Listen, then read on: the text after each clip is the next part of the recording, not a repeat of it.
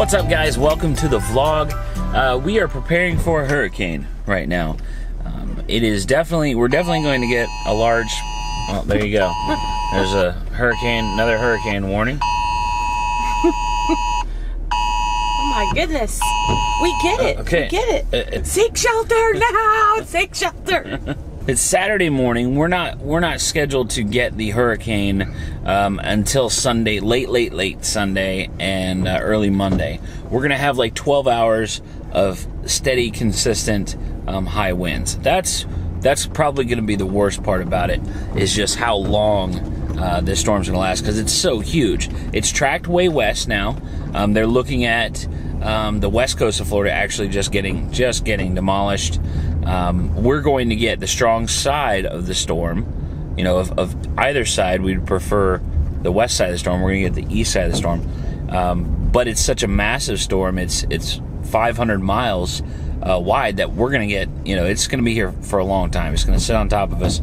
It's only moving at like 16 miles an hour. Oh, no, it's down to 12. Down to 12. And it's going to get slower, you know, the longer it spends time on land. Right now, it's on Cuba. So we're getting ready for that. Preparing for that. We got stuff secured. Right now we're headed over to Priscilla's parents' house. They have the sails that you saw us put up just recently. Those have to come back down. And then they also bought a generator. We've got to get that set up for them. Just kind of help them out a little bit and make sure that they're squared away. They were going to evacuate and they decided not to. Oh, okay. Thank you. You know, I'm appreciative of the emergency alerts, but it's like, oh, there's a hurricane coming? Real quick, I wanted to address something. You know, reading through the comments from the last two videos, I wanted to make it a point that you guys were in our minds, in our heads. We don't feel the need to defend ourselves, right? Like, that's not our intention, is to defend our actions or you know, the way that we're raising our kids. That, you know, the last two little speeches that we had, little rants, the little conversations that we had with you guys, those were not in defense of ourselves. But it's necessary to explain things to you guys, because you don't live our lives, and you know, you're kind of getting an outside view, and you're getting 15 to 20 minutes of a 24-hour period or longer even when we vlog. So I do feel the need to explain things to you, because I want you to understand. I really do. And then we get comments, and not all the comments are negative, and I don't want you to think that we think they're negative. A lot of them are valid questions, like, you know, why do you do this? Well, I want to tell you why we do that, because you know, some things need explanation, because it's something that we have been adjusting to and doing for 12 years, and we've only been on YouTube for a year. So that way you can better understand. You know, we have new subscribers that are just now trying to catch up on videos, and there's a lot that goes on in one of our, you know, in just one day for us. So this helps us to better explain it, you know, when we have those little powwows, those little sit downs with you guys. But that's all I wanted to say. You know, no rant today. I just wanted to be clear on exactly, you know, we don't feel attacked in the comments, right? No. I mean, it's like 99.9% of the comments are awesome and supportive. The rest of them are either trolls or people that just don't get it. But we want people to get it, so that's what we do. Cool? We cool? Understand? Make sense? Cool. We have to stop by the shop, which is probably a mistake. We got all the generators out yesterday, but we have to stop by and do a couple things, grab a few things from there, and we're probably going to get customers while we're there. Just because, you know, people are panicking. A lot of people didn't prepare ahead of time with their generators, chainsaws, things like that. So we're probably going to get some customers. We call the shop the black hole, because like if you stop in for a minute, like you're there for a little while. This weather that we're getting right now, this is not hurricane related. All this is nor'easter. We're getting a nor'easter right before the hurricane comes, which sucks, because that's gonna rain. I mean, we're getting, how much rain are we supposed to get from this? I don't remember. It was like 4 or 5 inches of rain from the nor'easter.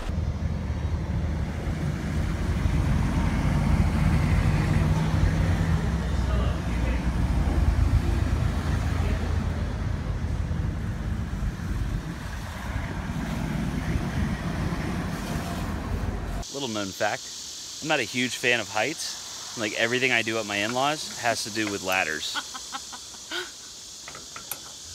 Yay.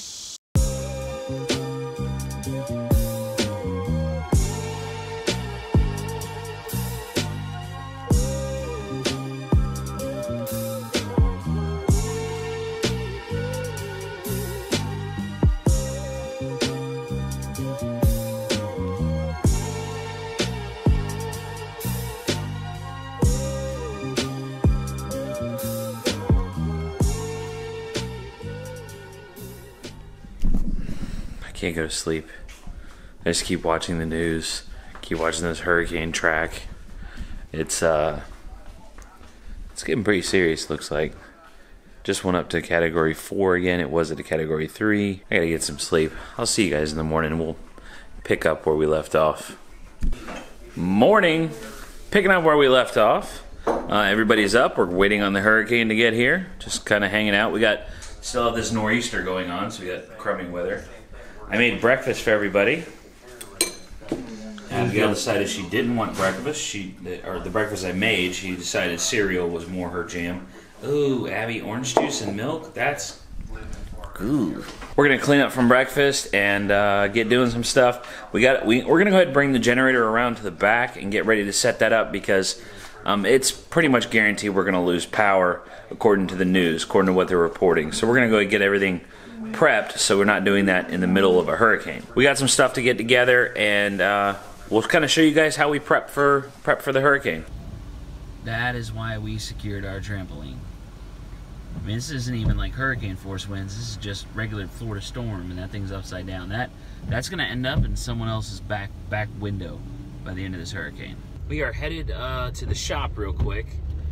Had to kind of take a break from hanging out at the house with the kids. There's been reports of looters in our side of town, and we don't even have a hurricane yet. This is just a nor'easter. It's just a storm, and you know, knowing that businesses are closed and people are kind of hunkered down in their houses, people are out being jerks and looting businesses and homes where people have left. So we're gonna ride by the shop, and it's not dangerous or anything. You know, wouldn't put ourselves in danger for the purpose of protecting a bunch of equipment or our business or our kids in danger by leaving them at home. You know, there's no hurricane yet. It's just rain and a little bit of wind. So we are going by the shop just to check on it. I lost camera feed from our security cameras, which could be just a power outage, but you know, we need to go by and make sure that everything's kosher because first responders, the police are very busy right now, so that, you know.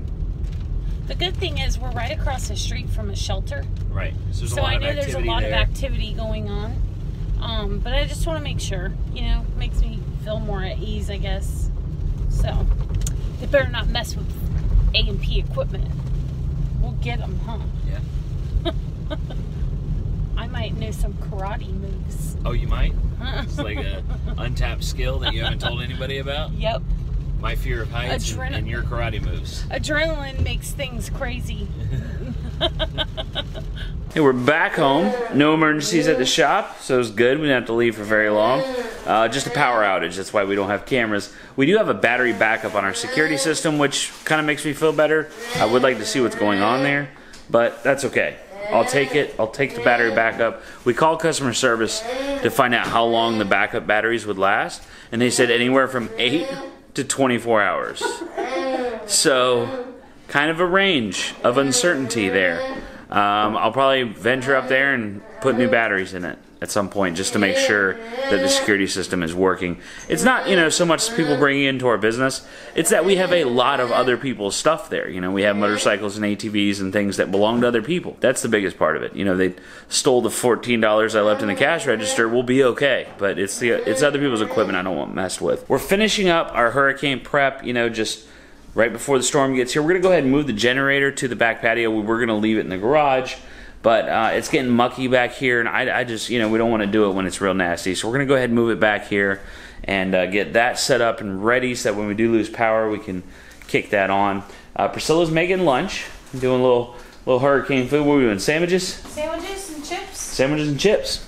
Sounds good. That is not on our diet, but according to Facebook, nobody sticks to their diets during hurricanes. You have your hurricane food, right?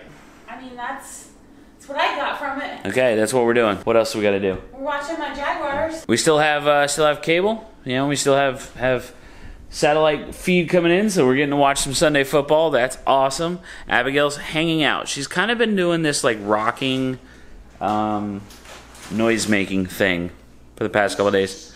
I think she might be a little bit stressed because of the weather change. You know, there's kind of an air of stress going on. Is that air? An air of...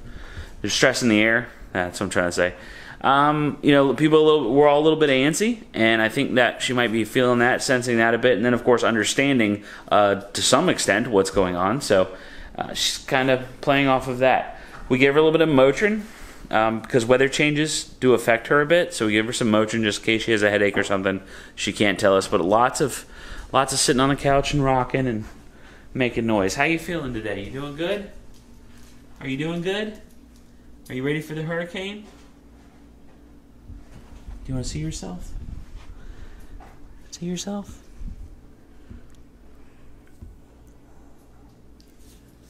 You good? You ready? We're gonna have fun. We're gonna play some games, do some sensory stuff. What do you think? Is that cool? We'll be done setting up in just a second, okay? All right. Good girl. I like seeing her smile when she seems to be a little stressed out. It makes me feel better. As far as water's concerned, we have a ton of water. We've got cases of water, and then also, like, I'm gonna fill this up, you know, for cooking needs, just in case the water coming out of the spigot is not usable. So that we do have plenty of water. Last year, we filled up the bathtub to have water for like flushing the toilets, things like that. I might do that too, because that's kind of a nice thing to have, is flushable toilets. So aside from food, you know, we have non-perishables, but then we also have perishables because we have a generator, so I'm not super concerned about that. But we are prepared in case the generator does go out. And, you know, we've washed all of our clothes. There's no dirty clothes because we're not going to be using the dryer. That does, you know, that the dryer plug is not powered off of the generator. The rest of the house is, everything except for the dryer and the air conditioning units. We've got some box fans so that we can move some air around and keep comfortable, especially while we sleep. You know, there's nothing worse than sleeping when it's hot. All of my flashlights that I have are either rechargeable, like this one. This one doubles as like a work lamp, or they take AAA batteries. I get flashlights that take the same batteries, that way I only have to buy one kind of battery. Even those walkie-talkies that we got are AAA batteries. I like buying one sort of battery. I don't have to, you know, look for multiple kinds of batteries. Did you get the generator moved? I did. Good. All right, let's check it out. We got our cords for our generator on standby. They're at the ready, and that's a Harley Davidson muffler. There's really no logical reason to have a Harley Davidson muffler on a generator, except for the fact that it's cool. I own a motorcycle and small engine repair shop. I mean, you know, that kind of generator with a motorcycle muffler. How else are you gonna do it? Why are you so extra? Nobody says extra anymore. What? You say it all the time. No, apparently you're not up with the times. Okay, now we do have a major tornado issue. Like, if, you know, especially with hurricanes, tornadoes come too. This is our tornado room. It is the shoe closet, and it's it's underneath the stairwell. It's pretty secure. We bring some pillows and blankets in there, and we camp out if there's a threat of a tornado. And everybody will stay safe. You know, the biggest thing for a tornado shelter is walls within walls, and that's under a staircase. So no windows. It's the best place for us. We're in a tornado watch now until midnight. So we may go into a warning after that. Yeah. That's probably the scariest part of the hurricane, is the potential for a tornado. Yeah. Okay, the autism side of hurricane prep, storm prep, that kind of thing, is really just keeping her occupied, keeping activities on hand for her to do, sensory-related things. What happens when we get busy doing other things is this. She just, she gets a little anxious and she rocks and makes noises. So we want to keep her as comfortable as possible, so we're going to find some stuff for her to do. I think we'll take her on a little adventure outside, even though it's a little bit windy and raining. We'll go on a little golf cart ride. Let her let her just get out of the house for a second because she's been in the house for a couple days already. Other ways to prepare Abigail, not putting a lot of demands on her. We just kind of let her do her thing. Let her, you know, she wants a snack, she gets a snack. We don't make it too stressful for her because she's already has the stress of the unknown that everybody else is dealing with, but she doesn't have the coping mechanisms that we do. Snacks, of course, you know, having the things that she likes and she enjoys. We have that in the house. You know, we don't really worry about diet or rules right now. Just like with our diet, you know, we're just kind of trying to make everybody comfortable and happy. Just like with anybody that takes medication, you know, planning ahead, making sure that her medication was all filled, her prescriptions are filled, you know, before any potential storm comes. Devices, making sure that her devices are charged up, and we have backup battery chargers. I've got a couple of them that are 10,000 milliamp hour or better backup battery chargers, so we can charge a couple of devices at a time. And so she has her music and she has her iPad. You know, in case we do lose power and then something happens to the generator, that kind of thing. I'm kind of talking fast to get through this because I do have some stuff that I need to do, and I want to get done with it so that we can do some kind of activity, occupy Abigail, so you know she's not just rocking on the couch and stimming. So I'm going to close out this vlog for today. Thank you guys so much for watching. Thank you for all the comments about, you know, us staying safe. We definitely will. We appreciate you guys thinking about us and having us in your prayers and all that. We're just waiting now. We're just waiting for the hurricane to come. So, but if you're in Florida as well, if you're in Georgia, even South Carolina, you know, big weather coming, please be safe. We definitely want to hear from you. If you are affected by the hurricane, you know, just let us know that everything's good and that you're safe. And we will see you next time. Bye.